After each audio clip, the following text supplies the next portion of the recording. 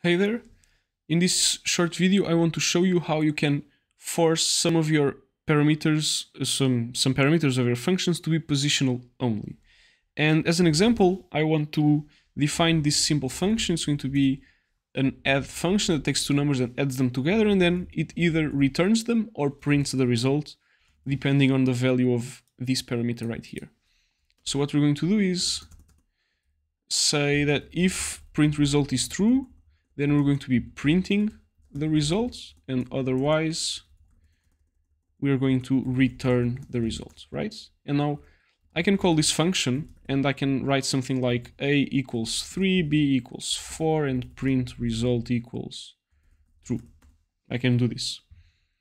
However, to my eye, or to my eyes at least, I think it doesn't make a lot of sense to define these or to pass these arguments in as keyword arguments. And I can actually stop the user from doing this.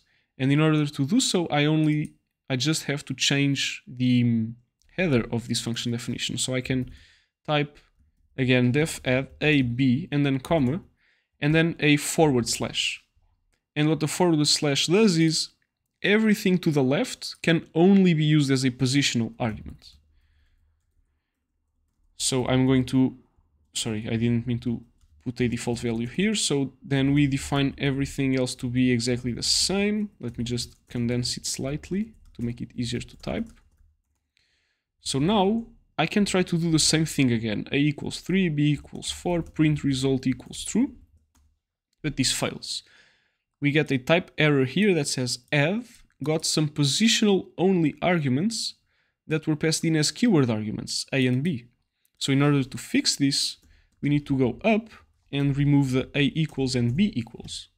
Now this works. Now what you need to notice is that just because you have a forward slash here, it doesn't mean that what comes after cannot be used as a positional argument as well. So I can delete this print result, and this still works because the forward slash only says that the things on the left must be positional. It doesn't say that the things on the right have to be keyword. Alright? So I hope this made sense. If not, just drop a comment below and I'll try to be as helpful as possible. And I'll see you soon. Bye.